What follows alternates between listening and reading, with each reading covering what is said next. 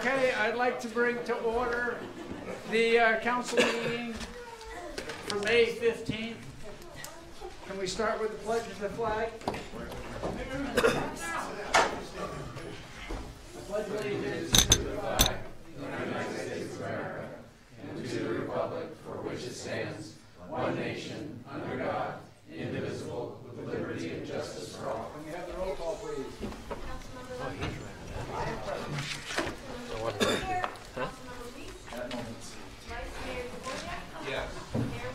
Here. Okay. Let's see. Going over. We have a few presentations. Normally, Gino gets to. Is he still here? Or did he leave? Oh, there you are. You normally wait till the last item, but we put you first on the agenda because of all the things we put you through. Time served. Coming up there. So come on up. Bill is such a nice guy. You mean after 47 years I'm finally first on the agenda? Exactly. All right. So, this is everybody, I think everybody knows Gino. All right. So, Gino is the face of ecology and has been the face of other of the haulers that have been here in Atherton going on 47 years. And hopefully, I hear he might be willing to stay at 48. I don't know. We'll see. Okay, but whereas he has served for 47 dedicated years in the recycling and solid waste industry, and whereas Gino has been instrumental in helping town staff respond to citizen concerns about refuge and recycling, rates, and other associated matters, and he's been assisting town staff in setting up and coordinating the ever-popular e-waste, shred, and compost giveaway events that we have annually. And whereas Gino's first 16 years in the recycling and solid waste industry, he worked on a truck doing residential pickups throughout Burlingame to East Palo Alto. And whereas in 1989, correct me if any of this is wrong. So far you're so good though. Okay. That's why you're mayor. Gino was part of the rollout team that initiated the voluntary curbside recycling here in San Mateo County. And at that time, it was the largest multi-jurisdictional residential recycling program in the nation. Very impressive. And whereas in 2004, he joined the Recology team and helped secure the next level of service for us, and we're part of that today, which now serves 435,000 residents in San Mateo County, the southern part of San Mateo County, and 110,000 commercial clients. And whereas the City Council and the Town of Atherton would like to recognize Gino for his dedication to the Town of Atherton and for his outstanding contributions to the County of San Mateo and the world. And therefore, as the Mayor of Atherton, on behalf of the City Council, I commend you for your outstanding service and appreciate everything you've done for us over these last 47 years. And thank you. We wish you'd put on a 48 or 50. Well, you never know. Thank you very much. Thank you.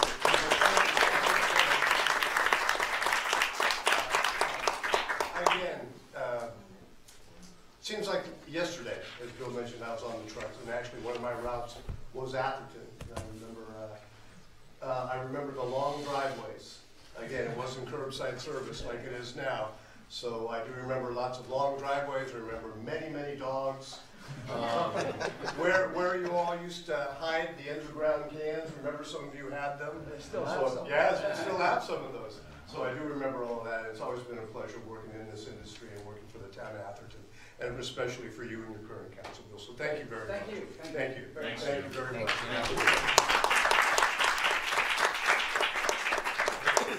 All right, then we have a certificate of recognition. Is Luca here?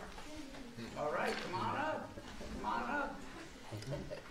Okay, so Luca participated in the SBWMA art program, and kids from all over the southern part of the county participated and submitted ideas.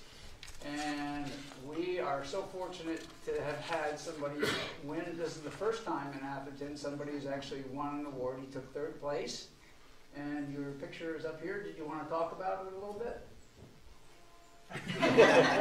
Okay, well, you know, so anyway, congratulations on taking 3rd place in the Trash to Art contest and by creating your unique art piece, DJ Trash Go. So we have a certificate for you, and we do appreciate you coming tonight. Thank you. Thank you very much.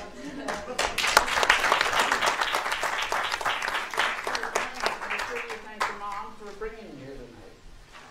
Okay, good. All right, thank you. Thank you. You're a member, you go to Los Lomitas School, right? Right, Los Lomitas School District. Yeah. All right, great. Thank you very much. Thank you very much, Thank you. buddy. You did a good job.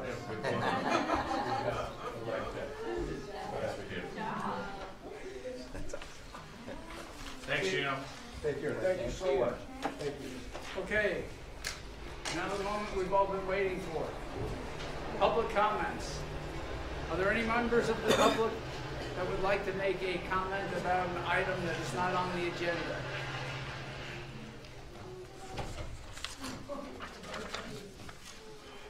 No public comments? Okay, seeing none, we will close public comments. We had a closed session meeting, so the city attorney will report. Mr. Mayor, members of the council, city council met in closed session. 2 items. The first, public employee performance evaluation. The city manager, the council discussed and took no action. The second item, conference with labor negotiator and the agency negotiator George Roderick, city manager, discussed the issues with the city council. Again, the council gave direction to the city manager with respect to negotiations. Okay, all right. City manager's report, item number 6. Thank you, Mr. Mayor, and members of the council. You have a written report before you this evening. Staff is here to answer any questions you might have. With respect to the Civic Center project, it was a very exciting day. We brought the first set of 3 trailers into the park. They were supposed to be here between 6 and 6:30 this morning. Unfortunately, they sent us some messages, and we're going to be here until 10 or 10:30 this morning, and then they actually showed up about, what time, Marty? 11:45. 11:45, right about the time that Knox Daycare. Play School was doing their transition for kids back and forth. So that made it even more exciting. So we brought them in the main entryway, and then they had to go through the circular driveway around in order to get to their spot to go. So they at least cleared the path, so to speak, for the next sets of trailers that will be coming in next week.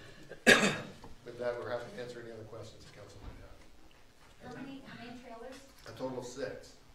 Well, 3 today. 3 today. 3 today, Okay. yeah. And that's gonna house, Permit center. Yeah, the permit center, so building, That's the first planning, set. admin, finance, et cetera, but the 3 today are for building plan. and all the electrical and everything's all set up there? It's being worked on right now. In progress. We don't actually move in until the end of the month. Right, Okay. We've got a couple more. right. Any other questions for George? Go ahead. So your report included a section on the 20A, Rule 20A funds. And you noted that the PUC made this unexpected decision regarding the city of Live Oak. And you had some advice for us, but my question was, does that decision by the PUC use up all of the funds for all of the unused work credits among cities in California? Or No, so it's allocated out to the different agencies. We only lost 7,000 of our 1 point, so something. so one of the options was to create an undergrounding district ordinance that would expire at some point. And we've contemplated doing this along Fair Oaks Lane. If we were to pass an ordinance establishing that district, Would that save our 7,000? yeah, I mean, I'm not sure it's worth it, but, Right. but I don't know, Robert, what's your take on that? If we had had gone through the process to do that, it would, being that we would have had an active district, it would take us off the inactive list and we would not lose money. But there is a process to do that, and at this point, Longer than 90 days. it's a little longer than 90 days, and so we'll likely lose that money. Yeah. Will this be reoccurring? I mean, if you, Quite possible. like, if you're gonna lose, you're gonna start to lose it if you don't use it, or create these, you know. I'm going to say this is the first time I've seen them act this way, but I think that they've started a process in which they are looking at the use of Rule 28, Rule 28 funds, and it is likely that the program is, as they go through their process over the next year or two, they are likely going to change the Rule 28 program in different ways. And so we have the opportunity to either create a district, or, as written in the report, we can look at exchanging those credits with another agency that might be more active in utilizing them. So, we talked about that. Yeah. Yeah. We've only got some small percentage of the funds. So, 30% or something? It's somewhere between 30 and 50% depending on the market. but if we made a district and then we said, well, we want to do this project, would they consider, do you believe that, given what they're doing for Live Oak, that we would get other people's things without having to buy them, their funds, without having to buy them to cover our additional costs? In what I read about the Live Oak, it was an extenuating circumstance in which they were utilizing not just the funds that they had, they borrowed forward, they tried to acquire, and in essence, they are going beyond the 5-year limit, which is the typical borrow. And to fund that, the PUC is taking little bits and pieces from agencies that are not active in utilizing their But credits. that's exactly Bill's question. Yeah. If we were to do the same, the reason we didn't go forward and establish that district, we looked at the possibility of putting the lines underground from the train tracks up to the end of our parcel on Fair Oaks, was because we didn't have quite enough funds to do it, including the 5-year borrow ahead. But if we were to establish it and seek to get that money, they'll ask the question. Well, I think, as Robert mentioned, this is the first time in all of our experience with Rule 28 funds in underground districts that we've seen this actually occur. Right. It's something maybe we should ask PG&E, is that if we were to establish a district, were to borrow ahead 5 years and still couldn't make the cost of that district work, what are our options?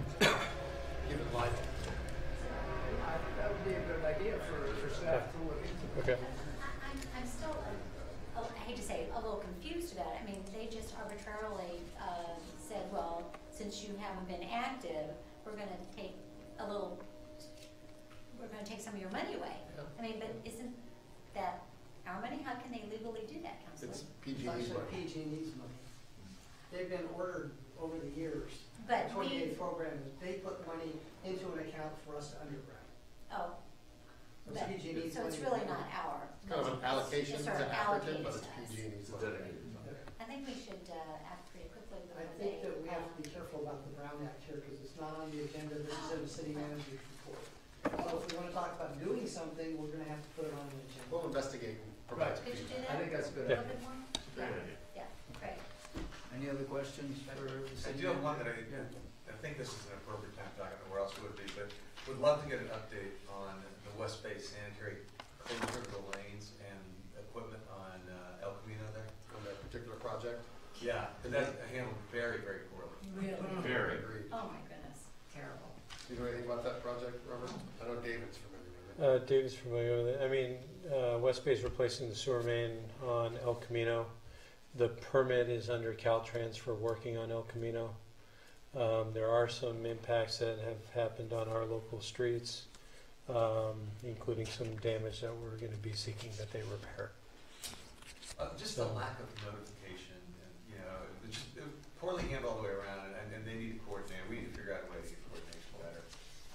Yeah, unfortunately, the state is not the best at coordinating with local jurisdictions in terms of the permit activities that they authorize. What would you recommend that the residents who have been impacted contact the head of the West Bay Sanitation District, who's Fran Dean? Well, it all depends on Because what that's they who, can. they're the ones who contracted, didn't they? They did. So I would recommend that Fran Dean get, who's also the head of the Chamber of Commerce in Menlo Park, right at the train station, that people should go down there and see him.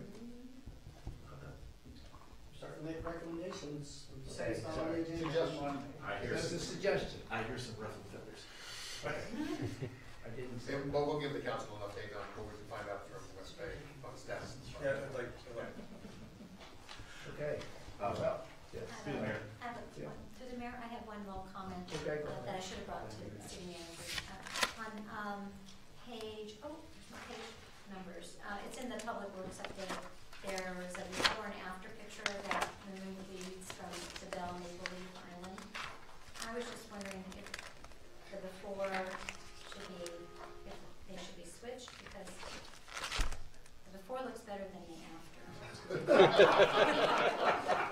Great comment. I'm just saying. Comment noted. Comment noted. Okay.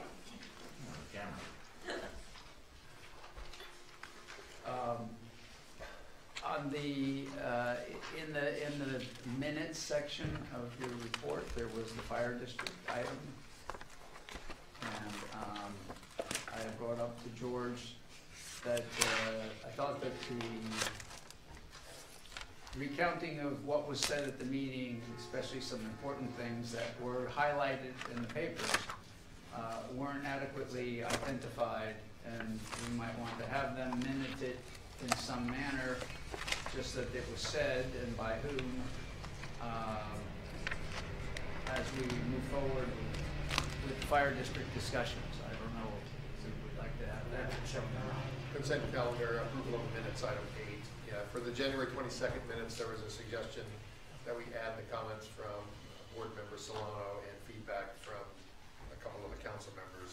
We can go back and look at the record, amend the minutes before they're signed if the council wishes to do that. I think that's a good suggestion, because the minutes are what memorializes the meetings, although a lot of minutes are just action items, action minutes and not detailed minutes, because everything's on video now, so that definitely memorializes it. Yeah. We'll pull the minutes Yeah. from that approval this evening, and we'll amend them and then bring them back in a future meeting. But the person who said that keeps saying he didn't say that. So, Well, it'd be nice to refresh my memory. yes.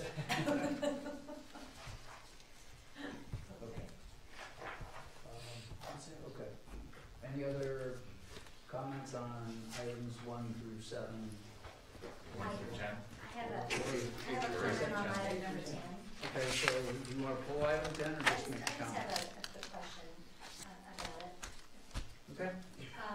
Managing PCBs and building demolitions, it seems like we've had a program for managing hazardous materials in the past, and so how is this different? How is this new? It seems, is this 2018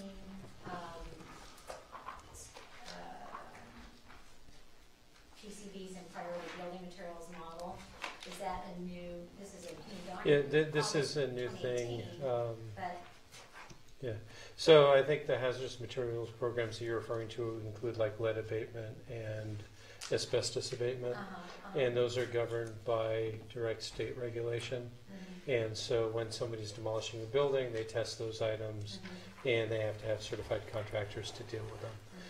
As part of our regional stormwater permit, the regional board tasked all of the permittees to come up with a way of managing PCBs during building demolition. And as outlined in the report, there's a certain type of construction and a certain window where buildings may have been constructed or remodeled, where items like caulking and other things used PCBs. And so the concern is that during building demolition, these things become airborne and then deposit themselves on the roadways and other things and end up in the waterways.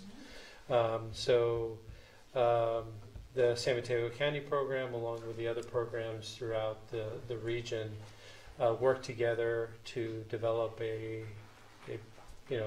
format and a program, standardized worksheets, had public outreach with not just the jurisdictions on how to do it, but also with the construction industry. And so they had several workshops for the public to participate as the program was being developed. This program is this program is consistent with everybody in the area. So if a demolition contractor comes to one agency versus another, they're doing the same thing. Okay, so I guess that was my following question, is that the ordinance and things that we're going to sign here, is this more or less a template of That's what, correct. Other jurisdictions in San Mateo County or Bay Area wide? It's pretty much Bay Area wide. It's a resolution. Sorry. Yeah. That's not an ordinance. Through the chair. Yeah. On the same channel, we already do monitoring. They just added, in essence, layer of the onion of PCBs, because this is just another layer of protection, and this is just another guideline to implement the bill. Yeah, so we will have to, this is a new thing for us to implement. Okay, I'm Okay. fine with it. Just needed some clarity. Are there any other questions about items on the consent calendar that people wish to pull? There's only 3 of them. I know. Motion to approve? No, we haven't asked the public. No, sorry. Any members of the public wish to discuss items 8 through 10, which is the approval of the minutes, approval of committee bills and claims, and the resolution on PCB management that we just discussed.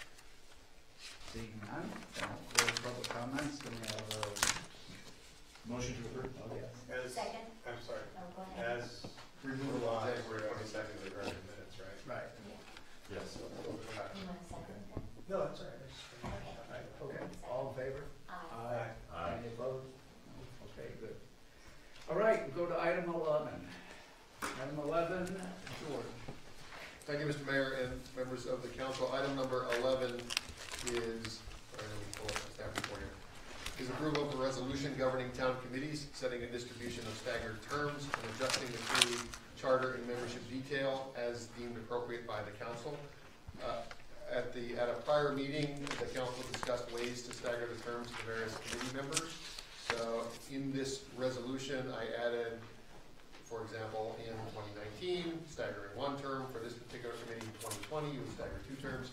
It provides the mechanism to do that when you come to appointment in June for each of the respective committees.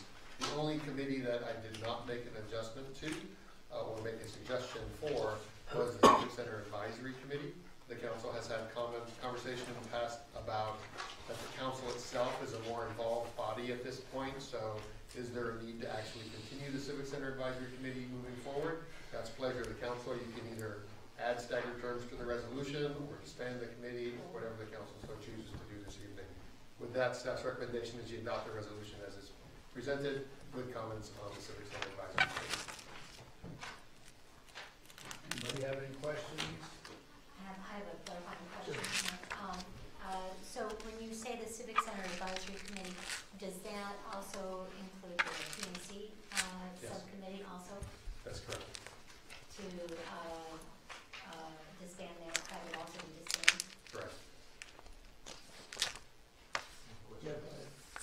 So in your proposal, you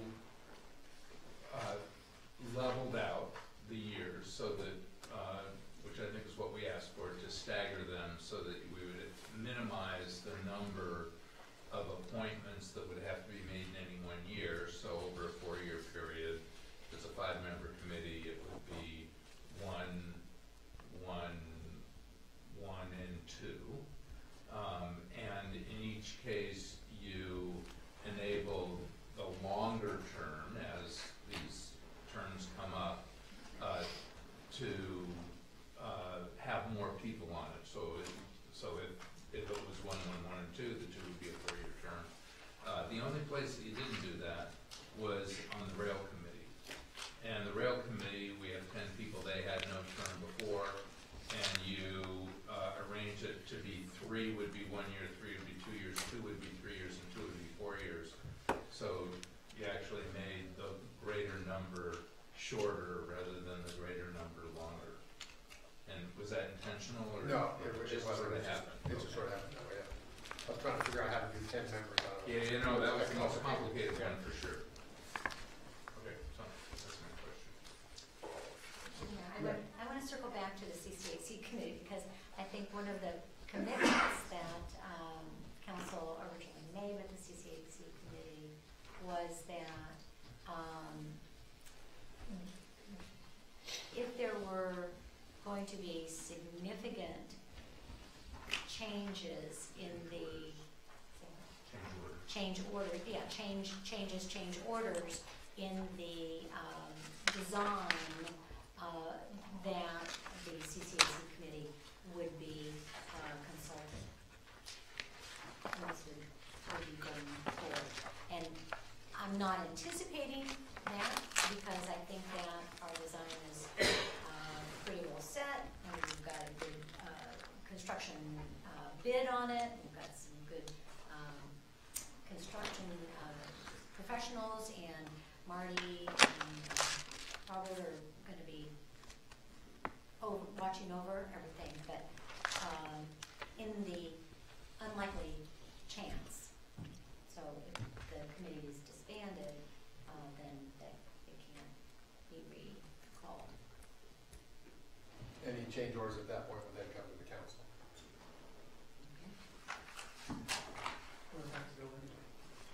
So we're going to try to say.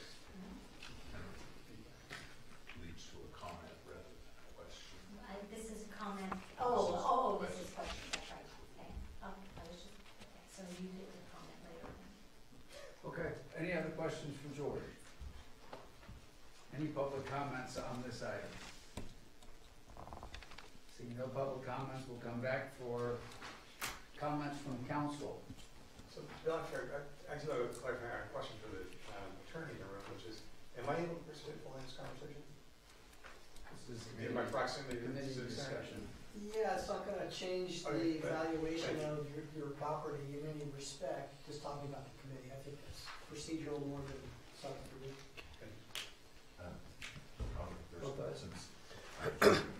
First of all, I want to thank Rick for the suggestions on this. I think you're kind of the one that put the point on this. And I actually was pretty supportive of the rail being represented on the rail. As creative as George was with as many people as I have there.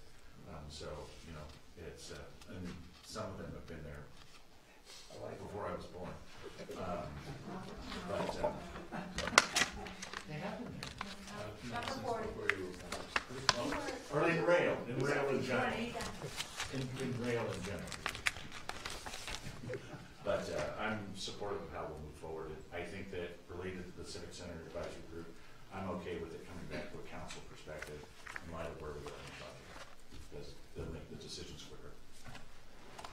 Great. Okay, so I may have a couple of disagreements with Kerry. First, I think we should change the composition of the rail to be 2 members would be appointed for 1 year, 2 members would be appointed for 2 years, 3 members would be appointed for 3 years, and 3 members would be appointed for 4 years. It just changes the dynamic. Instead of having 3 for 1 year, 3 for 2, you know, it gives 3 people an additional year than they otherwise would have had, which they've been on there forever, so it's not going to feel like much to them, but I think that's the right structure, I think. With respect to the Civic Center Advisory Committee, I think these are folks that have really participated in the design for the Civic Center and spent a lot of time on it, and now haven't met for over a year. I guess my opinion is if there were a big change, it would be valuable to me as a council member to hear what they would think about it, because I respect their opinions because they spend so much time in the design. I don't frankly anticipate that's going to happen. I think the design is really good, but you know, who knows? So I guess my preference would be to keep them until the Civic Center is done, and then provide that committee will be disbanded.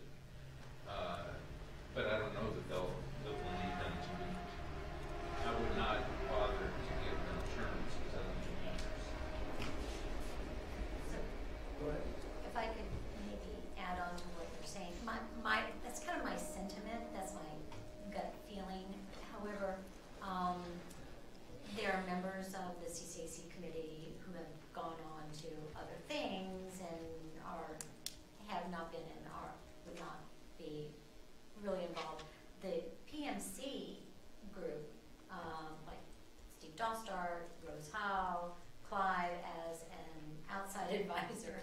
You know, they're real industry professionals, and I think they, with that small group, they could be used, very helpful to the Civic Center to give advice and recommendation to the council if a huge change was being made, without having to convene the entire Civic Center committee. Maybe that would be an alternative. And we could pull them together just as an. Very quickly. committee, right, I mean, we don't need, they could just, The mayor would have to yeah, the mayor would pull that be together. able to have to do that. Just because I can't resist, I'm gonna repeat that I think this is a staggeringly good idea. Yeah, no, dumb joke. But anyway, Oh, you're referring, To the staggering. Yes. Oh. Every time you have to explain a joke, it's a good one, isn't it? Yeah. So I thought this great. This Rick's suggestion represents a great suggestion. I thought it's been well implemented. To the extent there's been two issues that have kind of come up. My thought of the rail committees actually would move the early front load the committee, so that the turnover, because I think fresh blood would be a good idea in that committee, and so that'd be so my. that's different from. Yeah, what right. you're saying. Yeah, I'm just- Uh-huh. And then with regards to the Civic Center Advisory Committee, I do think it's important that the council be as actively involved in it as it can, and I think there's a couple of dynamics that come into play, one of which is that when two council members are totally involved in everything, the others sometimes feel like you're not quite as involved in what's going on. So if we reach the point where it's okay for the full council here, that'd be my preference from that standpoint. I like the idea of the interested people who've been involved for years for the committee continue, for the The community. PNC group, yeah. Yes, however we want to define it, Yeah. still be consulted, and we can figure out a mechanism for that. I think it'd benefit us, because they've got good advice. I'm fine with both of those suggestions, which is consistent with what Carrie had said, so I just changed my position. Okay, so, my 2 cents is, first off, I like the staggering. I think it was a great observation, Rick, that you put forward. I can go either way. On the rail committee, it would be nice to get some additional people, newer people on the committee. However, I don't know if there are people waiting to get on it. So, Yeah, so I that. don't think there's a limit to how many members there are. Well, we've added people as, yeah, I think it's 10, we put a Can we number. put a limit on it? Yeah. Oh, that's recent. With regards to the CCAC, you know, I wanna make sure, from my perspective, I think everything needs to come back at this point in time, that staff doesn't feel as, you know, needs to have our view. I think we've got a great staff that's looking at this, and that are very knowledgeable and have been working with this as well, and I think that, you know, they need to bring it back to the council. The PMC, you know, of course, there's really only Rose Howe now. You know, Clive doesn't live here, Dee Dee doesn't live here. Steve, you know, I've heard that maybe he's going to move or start living in Palo Alto. And so, well, he may not be a resident, he may be, I don't know, but, you know, I don't see a need for this. But if we need to have people come back and look at stuff, we can always ask them to come back on an ad hoc basis. But I don't personally think that we need to continue with that committee, as was suggested by Carrie. I'm good with that. I'm good with that. So my direction, rail committee, would you like it as it's written, so that it presents the shorter terms in advance, opportunity for turnover. With the CCAC, that one would be disbanded, so we write that out, but staff has the ability to use the PMC as we need it. As an ad hoc, right, and With prior approval.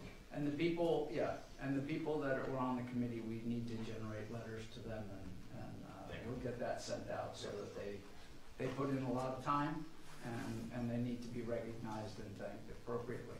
Absolutely. What does the prior approval, I must have missed that, I think. prior approval for use of the PMC. If you feel it's something that needs to go back to the PMC, then you would come back and let us know that. That it occurred, or that we used them, or that. That you wanted, Did you need them? that you wanted, that you need. Got it. Council wants control. Got it. Do we need a resolution to change the terms? That you'll be adopting a resolution this evening with the modification we just talked Yeah. about. As soon as it goes out to the public. Okay. For public comment. I'll move that. No, then. No. Are there any public comments on this item? I saw a hand go up. I know you're actually, I just saw you. We're serious. This is like an auction. All right, close public comments. Sold. Can we have a motion? So moved. Yes. Okay, all in favor? Aye. Any opposed? Okay, Thank you. we'll move on. Number 12 is the RFP for the procurement assistance for the solid waste and recycling services item that we discussed a month ago.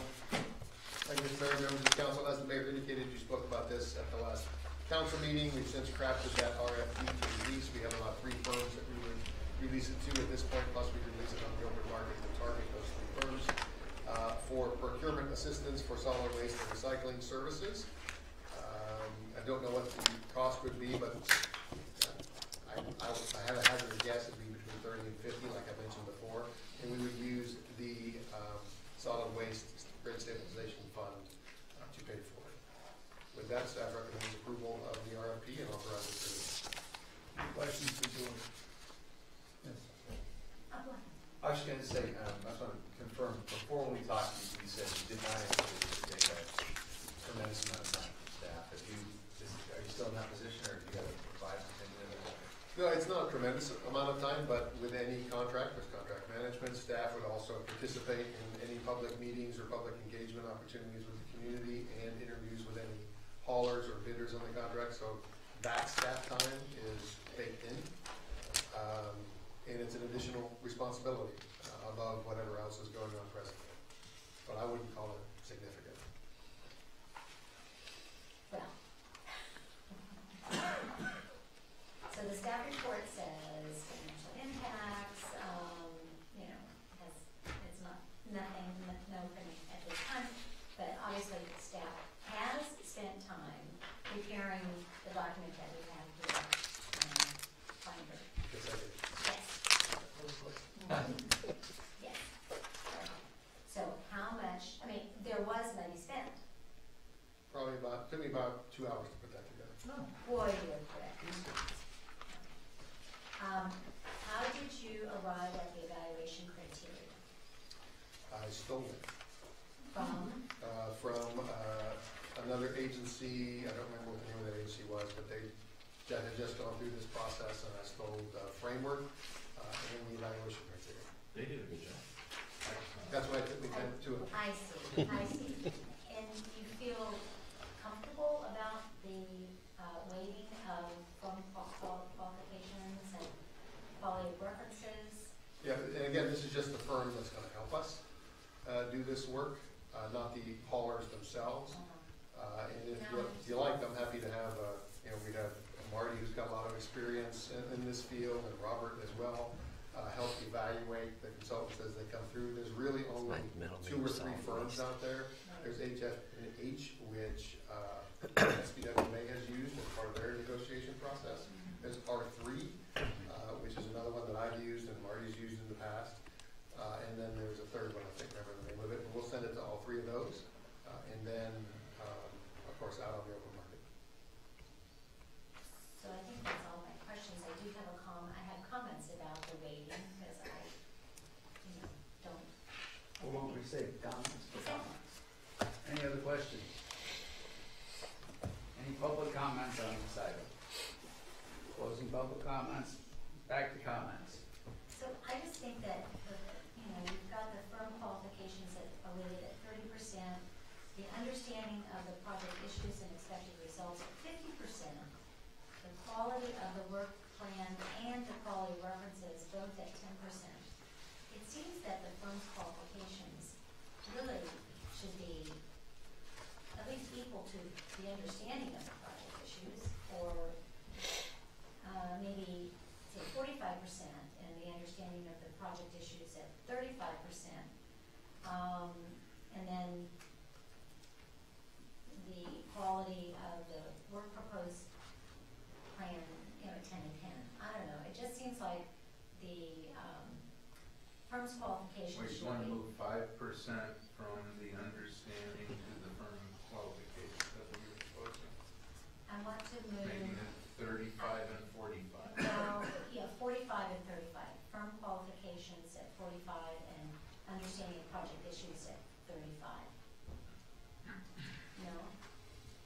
I don't think anybody would have any problem with that. But at least it gives you But a I little don't think bit. anyone would have any different perspective on anything.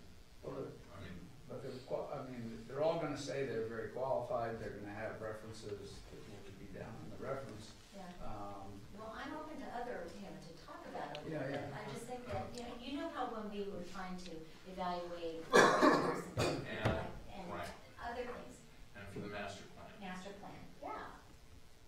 But that was evaluating the people that were gonna do the work. This is just hiring somebody of a limited number of people that will go out and prepare the RFP to talk to the people that are gonna do the work. Well, So, no, but I don't think it's a big deal one way or the other. Let's see where the people are and.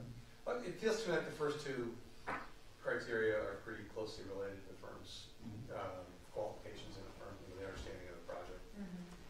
So I'm happy with, the 45, 35? I'm happy with whatever. Yeah. How about 45, 35? Yeah. What, 42 and a half? 45, 35. I just thought 45 for the 30% and firm. 50%, that's a big difference. All right, just like you're saying, 45 for the firm qualifications, that's a No, difference. she's saying 35 at the firm qualification. Fine, we're just moving 5% We're up. moving 5%. That's great, no problem. Sounds great. I'm fine. All right. All right, any other comments? I agree with you. Do we need a motion? Yes, we're gonna have a motion as amended, right? So moved. Second? Second. Fine. All in favor? Aye. Okay, moving on. Next is the resolution for the town to approve the SBWMA moving forward to issue refinancing of bonds and additional bonds to raise an additional $20 million. Thank you, Mr. Mayor, members of the council. This is a detailed staff report that was, again, mostly provided by the SBWMA. They drafted a model report for each agency to adopt. That's where this report came from. But in basic, as the mayor stated, the SBWMA is looking to refund and refinance their long-term bond obligations and then add to that an amount of $10 million, I believe, and then use some $5 million aside and do some improvements. 15 and then 5, so a total of 20, make some improvements. The town, as a member of the SBWMA, would have a financial obligation toward that debt based on our share, which is somewhere around 3% or so, plus or minus. And so the question before the town this evening is adopting this resolution, supporting the refinancing of those bonds.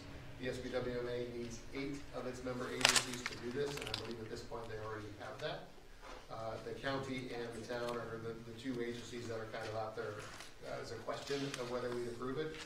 Given our most recent item for the procurement services and the process we're going through for that, the council's options are to adopt this resolution and support the refinancing for the SBWMA, continue it into the future until such time as we make a decision on what we want to do, or not adopt it this evening and just vote no.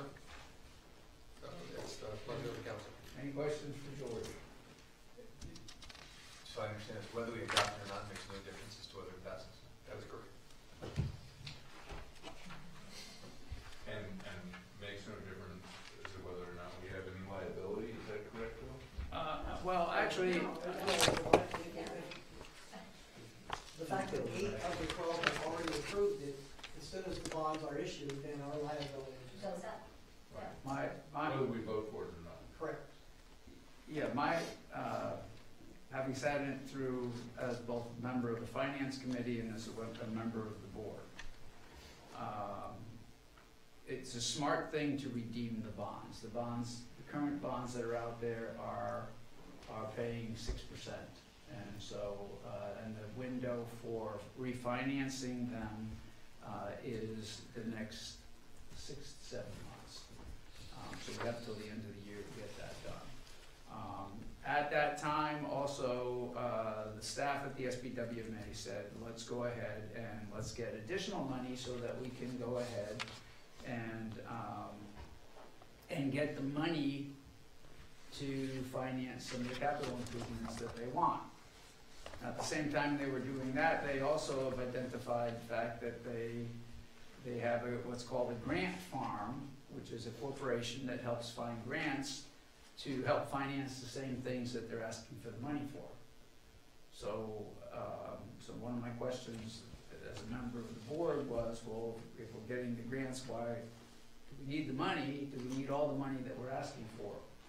You know, and so, so that's a question for us. Now, my feeling is that if we choose to go with a different hauler and then we don't think the JPA is really where we want to be, taking a position of we didn't approve those things and, you know, could add to aid our negotiations. I think ignoring it one way or the other is not an appropriate thing. But that's my comments on that. But that's how this all came about. There was a window to refinance. That would save the JPA money. But they're putting more money on top of it that will actually make the cost of paying for these bonds for all residents more expensive because they're getting the capital. As opposed to getting it through tip fees, of course. Over a longer period. They're gonna keep the term the same. But since they're refinancing it, it starts in the. Well, yeah, but Yeah. the term is gonna be coincidental to when the old bonds would have expired. So, But, so can it's- I ask you a question? yeah.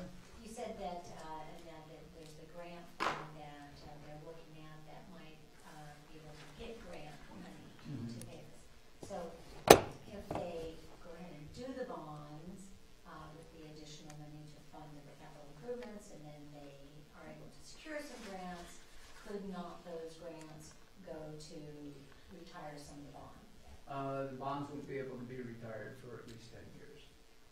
But, That's written into the covenants. right, but the grant money could be used for the capital, for some capital improvements, and the bond money could then be used to smooth out some of the other obligations.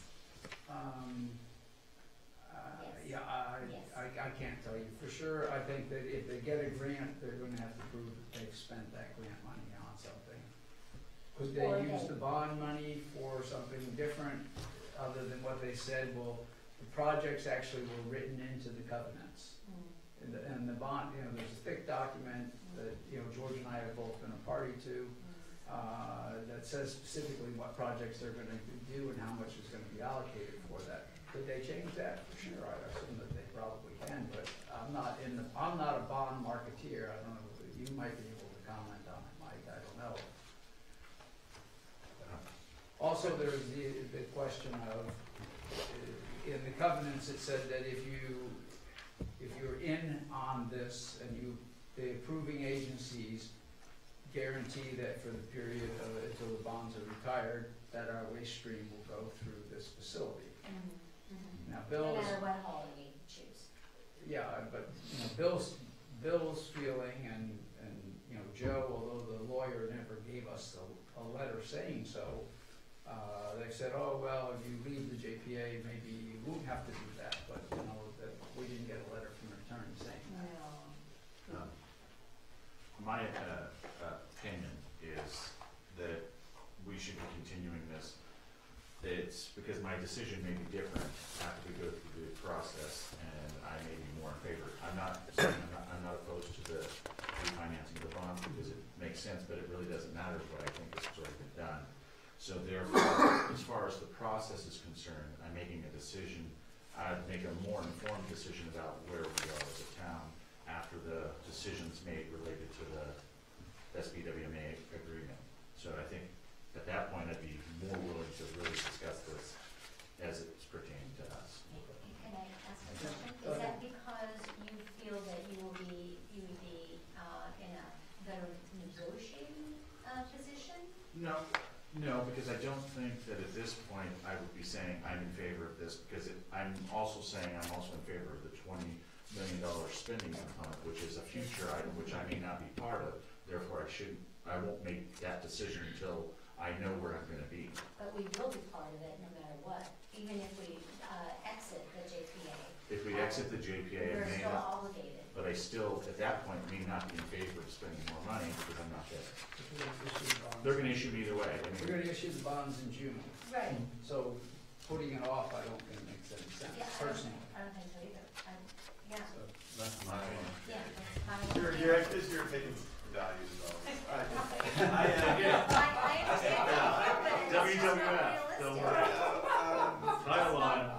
Man, no, my thought is, I agree with Carrie that that's the $20 million being refinanced, that makes total, complete sense, we should indicate support for that.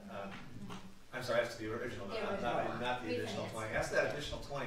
I would be inclined to oppose that for a couple of reasons, one of which is just the governance is so messed up. It's just, there's something broken where other people can make a decision that binds our residents for years into the future on a sum of money that we're not gonna really access. Because we're in JPA. I get it, but I don't like That's it, just how don't it like is. it. But, so I think the Never voice we explain. have is to say vote no at this point. And it may strengthen our argument, it sounds like we maybe have a slightly stronger legal position. And we know we've kind of a stronger, And the court. practical. But we're in May, and June is when this is. Well, they're gonna issue it, but if we have a no vote, then we just say we didn't approve it. And we didn't approve it in the time frame that you asked us to look at it and give you our approval, which is the end of it is today. I would concede to that position. That's just not a concession. That is your position. But it's not, It that's, I'll sounded take, good. I'll take Mike's position now. So we file on Mike. We haven't heard from Councilor Vice Mayor. Well, questions, we're on questions, actually. So I actually am the one that does have a question.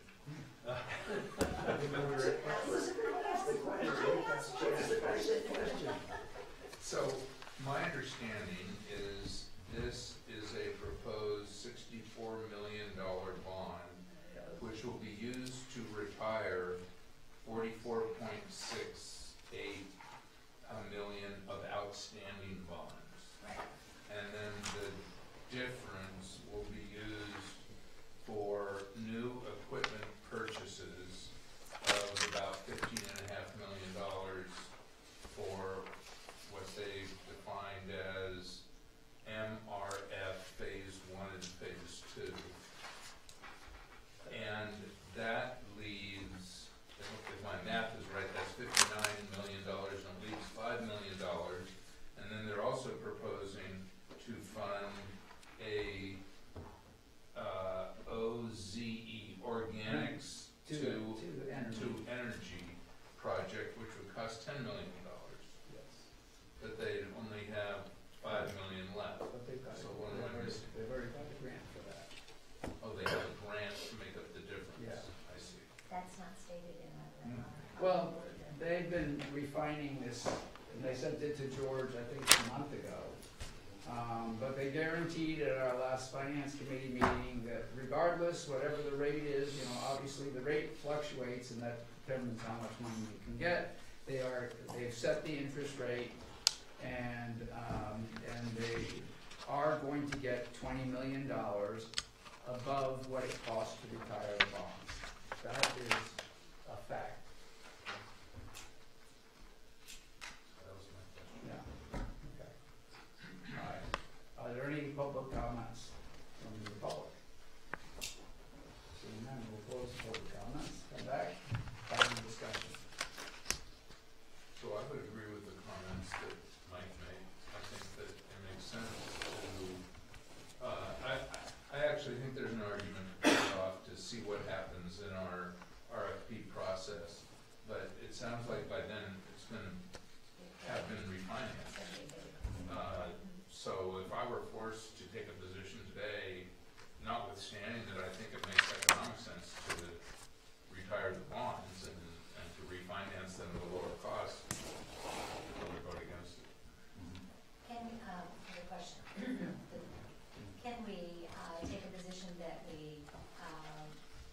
approve the refinancing of the bonds and not approve the additional financing of the additional 20 million. We could tell them that. I think that is a vote against doing it. Yeah, first we vote against doing it, and we say we would support just refinancing the existing bond. And the Our alternate perspective. right. Yeah, but we don't want to encourage additional debt. Yeah, Yeah, because it's gonna follow us no matter what. it's smart to Well, retire. that's gonna be their position. Yes. It's, We're gonna argue. You guys are such lawyers. Well, the lawyers. You're sitting in the wrong seat, that's the problem. I feel like bookends. Let's litigate. No. well, That's not necessary. all right, so anyway, then we have a resolution then. We have a motion? The motion. Sorry. Okay, well, then, I would move that we oppose, are we opposing or turning this? If I'm reading it correctly, you're voting to support the refinancing, but not to add any additional debt. Yeah, more We're strongly, opposing it I first. think we have to oppose the Oppose it first and then and then say. they comment that we would support the existing refinancing without the additional debt. Because the proposal is all And I will- encompassing, so. I will second that. Okay, all in favor on the proposed and seconded resolution? Yeah. Aye. Any- Okay, any opposed? No. Okay. Okay, the last item, we're gonna break up into two pieces, so that Mike doesn't leave. Well, you can do the one Then you can come back for cake. You can stay out the radio. For those of the audience who aren't aware, for the record, my home was within a certain proximity to the Civic Center project, and therefore I recused myself For discussion. from certain discussions. Yeah. You can come back for dinner. Come back for cake. Yeah, you have to. That's good. The letter said so. Excuse me. Sorry.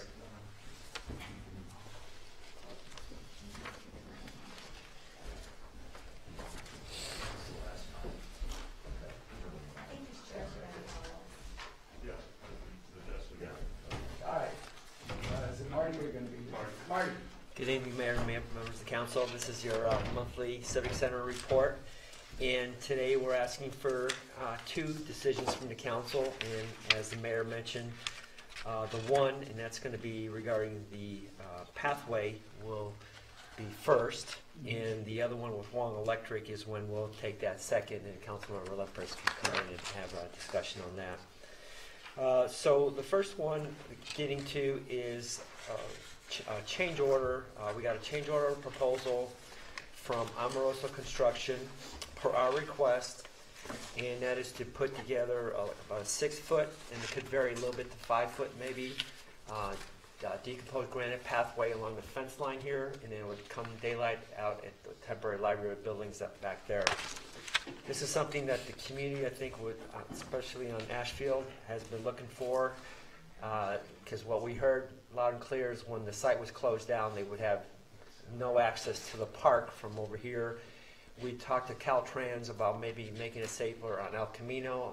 That was not very well received with any kind of help with that. So the idea was maybe to do this where it would not interfere with construction. And I talked to the neighbor, Hushna over here, and she's very good and supports that. The one thing I do want to add is, Councilmember DeGolia brought to my attention, is that in your staff report, it says 4 to 6 inches of decomposed granite. That was their original proposal from Amoroso, which then when we looked at it, we rejected because we don't need to have that. So as you can see in your attachment from Amoroso, it's actually 2 inches of DG with 4 inches of recycled base rock with geogrid fabric, which actually brings down the price quite a bit and is actually a better pathway for us. So we believe that'd be an opportunity for people on their bikes and pedestrians to get from Ashfield to Maple and into the park and beyond, whether riding their bikes or walking. Certainly no vehicles or anything like that would be going through that. So what we're asking council to do is authorize the city manager to approve this cost proposal estimate number 1 from Amoroso. and that was the amount of $16,394. However, with about a 10% contingency, we're asking for authority for $18,000 for that approval. And I'd be happy to answer any questions the council might have. Any questions for Marty? Yeah. Marty, do you foresee situations like this coming up frequently No. as we go ahead? No. Because, you know, This is the only one we've heard from day one. 18,000 there, you know. No, I have not heard of anything else like in this area, just this. And the people I've talked to, and I know we have maybe one person that might want to speak to this, that this is something that they really support and would like to see. No, I think it makes a lot of sense.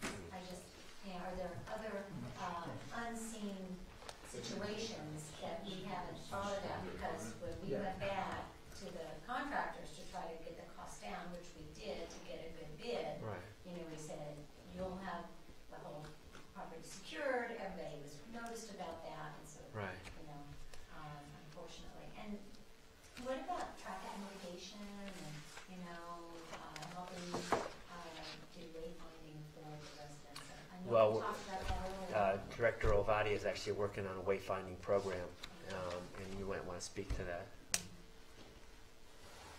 I have a question on the pathway. Okay. Oh, okay, so anyway, so. No, we are doing- wayfinding is We are done. doing a wayfinding program. Comment, Terry, before your question. Please. No, that was a question. No, go with it. Go ahead, would you like another question? Yeah, I have a question. We'll talk later. So, just to confirm, the pathway will go right along the fence Right. from Ashfield out to where the temporary library is. Yeah, and then there's a redwood that we're going to be going around over here, so it's not completely along the fence, but as much as possible. Okay, and it'll be, you know, obviously between this building and the neighbor's fence. Correct. Right. It won't come up next to this building. No. But this building is gonna be seismically retrofitted. Correct. And my impression was that there'd be a new foundation put down for this building. I don't know. So- I'd have to look into that exactly. So my only concern there is, if this building has to be raised up, I just wanna make sure that you're comfortable in terms of the safety of people walking along close to this building in the course of this building, Right. having very substantial work done on it. Yeah, and just one thing I want to add to that, and I am comfortable and the contractor's comfortable, otherwise they would not support this, because for them, it's all about safety and liability. But there is actually going to be a construction fence on this side. Okay. So we're going to have the neighbor's fence that's there, and we're going to screen that, and then the construction fence So is they're actually going to building be a 6 feet construction away. fence on this side Correct, right. of the pathway. So you're going to have So fences you on walk two sides between pretty two much. fences here. Exactly, Yeah. right. All right, good question. Do you have a question? I did. Okay, go ahead. I have some comments. No, the only question, Right now, we're only doing questions. Marty, my name is Seymour Austin, signage to stay on the pathway. Right? Signage? No, he just said that was a question, he said. That was a question. Are they going to add some Well, signage to say, please stay on the path? They're not going to be able to get off the pathway. It's going to be a They're going to be fenced in. fenced in all the way, so. Yeah. I'll let everybody I have a question, Marty. Don't climb the fence. Did you look But at if we setting need- up, you know, like a utility district, so the people that are using it would pay for it? No, I didn't get into that, Mayor. I don't know, that comes up all the time. Yeah. Yeah, toll tax. Yeah. Okay, sorry. No. Are there any public comments? I guess, Been waiting the whole time, but it's only 8:06. Very nice. I have two thank yous today. Christine David, resident Atherton on Ashfield Road. First of all, big thank you to the town council and the mayor for considering the walkway between Ashfield Road and Maple Lane. As Mike Lempres is learning very quickly, we've got quite an active block on Ashfield Road. We have, during school days, we have anywhere from 5 to 8 young people going to either Melvin Atherton High School or Encinal Middle School on bicycles, bless you. We also have 5 older lady walkers who either walk together or walk alone to the park anywhere from 3 to 5 days a week, and one does it 7 days a week. We have a couple of professionals that actually live right next door that often bicycle to work, and sometimes we'll see them bicycling with their dogs beside them, so it's quite a scene, but they will be using the pathway. We also have about 80% of the balance of our two sides of our street own at least a dog. So there's just a natural, if not two dogs, so there's natural use for the park and the walkway to and from the park. So we really want to thank you all for considering this. Secondly, we really want to thank you for Marty. Marty has been an unbelievable conduit between this town, the project, and the neighborhood. I mean, upon introduction, he's made himself available to anyone who has any questions. He's quick to respond. He's honest and forthright with his answers. He tells them like it is, and everybody has grown to greatly appreciate and trust this man, which makes my job as a neighbor a lot easier.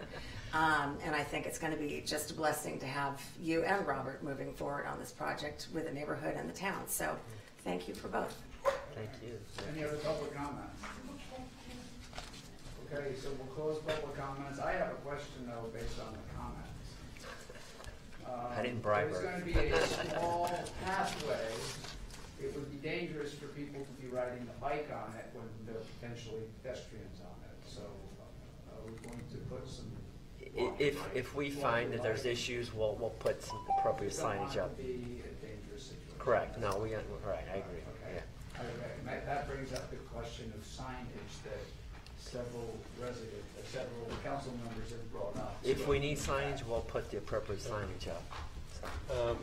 And we can forward through the city manager the draft wayfinding plan. Any other questions on the signage?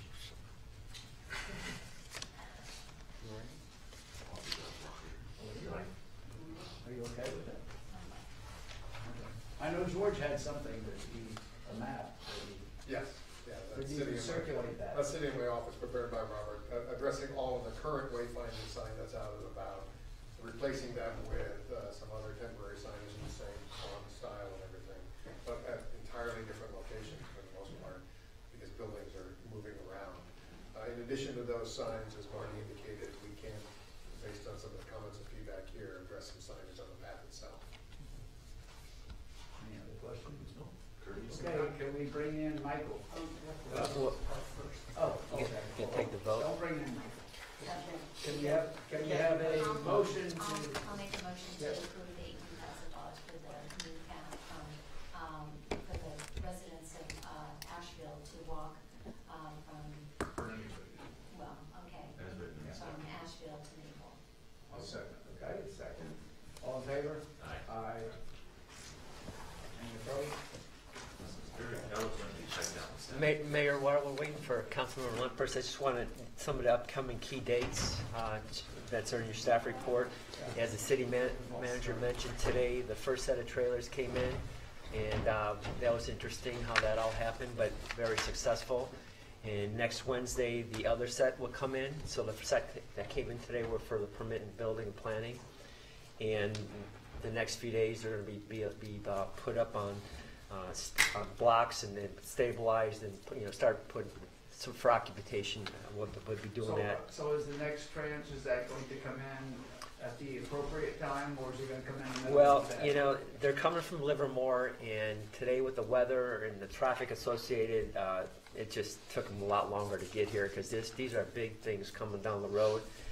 And I don't know how they do it personally because it looks like a real challenge. But they're professionals, and we're going to hope that they come earlier next week. They were supposed to come, as the city manager said, between 6 and 6:30. I was out there waiting for them, but then, of course, that didn't happen. Next week, they're going to be coming with the next set of 3, and I'm going to see if we can get them to come at the appropriate time. But again, there's situations that come up that maybe prevent that, but we'll see what we can do. Also, one of the things, next Tuesday here in these council chambers, we're going to have a community meeting with everybody in this area here, and that's going to be at 5:30, and that's with the contractor and myself to let everybody know what's coming. It's going to be a 4 to 6 week look ahead of what things they're going to be seeing and expecting to happen. And of course, everybody's welcome to that. but it's really to let everybody that's immediately in this area know what's be coming here within the next few weeks. And we hope that gets well attended for that. Again, the move-in for admin and the building planning people is at the end of the month, with business to open on June 4th, Tuesday, June 4th, with the new trailers and the operations down there. In the week of June 3rd is when Amoroso, and you probably already see some work going on here, tree protection plans, they're doing photographic evidence. You're gonna make Mr. Lempress leave the room again. Oh, I'm sorry. Okay. Okay. Why don't we go on to so what's the- happening in the park? So the rest is in your staff report, right? So, moving on to the other item that we would like to have council's consideration on, and that's regarding Wong Electric. They provided us with a proposal to provide all the electrical services for the temporary trailers in the park, and their proposal was for $69,285. And Wong Electric's the ones that did the work at the temporary trailers over here. And as it said in your staff report, that work was $34,175. However, the park has much more challenges with trees, and there's 6 trailers, not 4. And there's just many other issues there with the electrical services that were needed to be brought in to provide the power for the trailers there versus over here. They were able to just drop a line from Maple into the building, so it was a lot simpler progress. So we would like to have council's approval to authorize the city manager to approve this agreement with Wong Electric to do that work necessary for the electrical service at the park, the temporary trailers. So with that, I'd be happy to answer any questions. Again, we forgot to mention, but it's in your staff report, this is one of those costs that's also part of or contemplated in the cost model. Right. Are we on budget with that? I think this one's a little higher than we thought it was gonna be, but it's close. Yeah. I have a question. So once all this electricity is brought in for temporary trailers, would there be any future use for it? I mean, is there, Future use for the equipment? no, for the electricity, all the electrical conduits and things that we're bringing in for the trailers? I'm not sure about that. How does it Would look? just have to be ripped out? Well, let me ask the question in a different way. Is the power that's going to be provided to the trailers coming from the PG&E lines? Correct. Or the Yeah, they have to upsize their transformer, and we have actually 3 poles, so it's overhead through the trees and coming down to the trailers.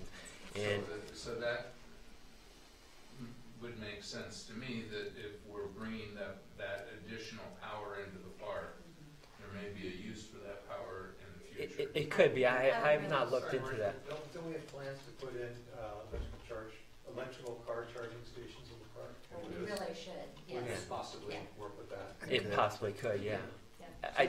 I myself have not looked into that, Councilman. It's a lot. I think there's a lot of opportunities once these trailers are taken out. So it's too bad that Dick Moore, I don't know if all of you remember Dick Moore, Richard Moore, who had once been a chief of police as well as, well, he did, but he also lived across the street on Watkins at Burns. But when they needed some electricity to the park, he and I think Phil Lively went out and just, jerry-rigged some conduit and brought it over. I think it was to fire up the main house for a little bit, but that was I know, that was a different day and time, don't you So think? if Marty really has to get up and go. Sorry. Yeah. Did you have a question? He doesn't make noise before. Okay, Carrie, go ahead. He doesn't like to look left. Carrie, go. I just because we were on this subject, I believe these are drop lines. We're not trenching lines, so it won't impact charging stations because it would be a lot more expensive to trench. Right. Okay, so Yeah. just so we don't get confused that this is an easy fix to do charging stations, actually we change the whole bid structure because they'd have to trench. So- Yeah, we're not trenching I just because wanted to there's make it the clear tree that- issues, and it'd actually be much more expensive. Yeah, we can't use. So this is really temporary power. Yeah, but once you're up, excuse me, once you're upgrading, the power source, Mhm. then Absolutely, at the street, Right. there, Right. that actually would be helpful in future uses that the park might have. But as Councilmember Ruiz said, it's overhead temporary power coming to the trailers. But everything that PG&E's doing at the street and our contractor, that'll stay there. Okay. So the question I have is, on the proposal from Long Electric, there's this item that says, provide power for owner-furnished generators. Right. What is that? We're going to have a backup emergency generator as part of that for an EOC, a temporary potential EOC We for. have no EOC at this No, point. but the EOC is going to be the pavilion, right? We talked about putting it in the pavilion, but upgrading the power at the pavilion was gonna be too expensive. So using the trailers on a temporary basis made more sense. And we're going to be leasing a generator for that. Right. Any other questions? No?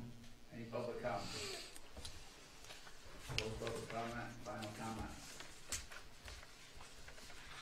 Anybody want to make a motion? I would just say, I'll make a comment to Harry's prior comment, which is, certainly charging stations would require trenching, but once we remove the trailers and we do the work that we're contemplating to do in the front of the park, there's gonna be a lot of trenching. And we could even bring this back on a new agenda. That'd be a good idea. And talk about EV charging stations at the park. Great idea. Okay, do we have a motion on approval of I'll this? second. All in favor? Okay. Thank you, Any- Mayor. Any closing public comments? Seeing none? Okay. Motion to adjourn. Let's eat cake. I mentioned this earlier. I'd love to get an update on, it's in the city manager report on SB 50 and what next. I think a number of us have. Oh, yeah, we all got emails asking what we're going to do to stop it. And we have, at your goals meeting on May 28th, you have the opportunity to talk about future housing issues, including affordable housing, SB 50 impact, stuff like that. There's not a staff report, but it's an opportunity for council feedback. There was a hearing on May 15th that involved Senator Hill, and you called for that. I don't know what the outcome of that hearing was, but I will do some research and get back to you. And Elizabeth and I went to a meeting last Friday with Assemblyman Burnham on RVs and the different programs to temporarily support people that are in RVs and then move them on to more permanent structures. Which I thought was there's a lot going on in that area, and it's not just Palo Alto. Mountain View is just absolutely chock-a-block with RVs and so forth. Well, the city of Mountain View and the city of East Palo Alto are creating RVs, overnight safe zones, and they're working with the faith-based communities, and they're working with other professional caregivers who understand how to work through these issues with the homeless and with the people in RVs. But one of the biggest users are construction workers who are coming in and parking on the streets and working in the area during the week and living on the streets during the week and then going back to Manteca or Livermore or something like that. So that, if they could figure out a safe place to get those RVs off of the streets and into a parking area and maybe charge a fee, you know. And the other thing that's a huge, huge issue is the health and safety, because they're dumping on the sidewalks and, you know, it's, so it's a really big problem. So, a further comment on SB 50, I'm just looking up the legislative action page. It was set for hearing on the 13th, it was placed in suspense on the 13th, and then it was reset for the hearing on the 16th. So that's tomorrow. So if you haven't had a chance to call the senator, please do so. Did Senator Bergman give any information recently? No, It's not before the assembly. you know, he in January he brought up the CASA initiative, and you know, I think he's more in favor of it than not. But the majority of people in the audience at that time, and I think even in this past meeting, was that people are still saying, look, give us local control, you know? You can't take away our revenue sources, you can't dictate how our communities are gonna be, you don't understand what those are, and so. And the impacts on infrastructure, if you Right. require all of this, you know, building throughout a town, not just Atherton, but I mean, you know, this massive amounts of new housing without helping those cities and jurisdictions pay for the infrastructure, like schools and sewers and, you know, other services. So, this is, can I make this? Yeah, go ahead. Okay. So this is, we're gonna have cake. This is the last meeting of the city council in this chambers. Next meeting in June, our study session, and our next regularly scheduled council meeting will be at the park in our trail, in the Jennings Pavilion. You wanted to announce. We have cake. That's why you talking. Okay, motion to adjourn. Thank you. Good picture.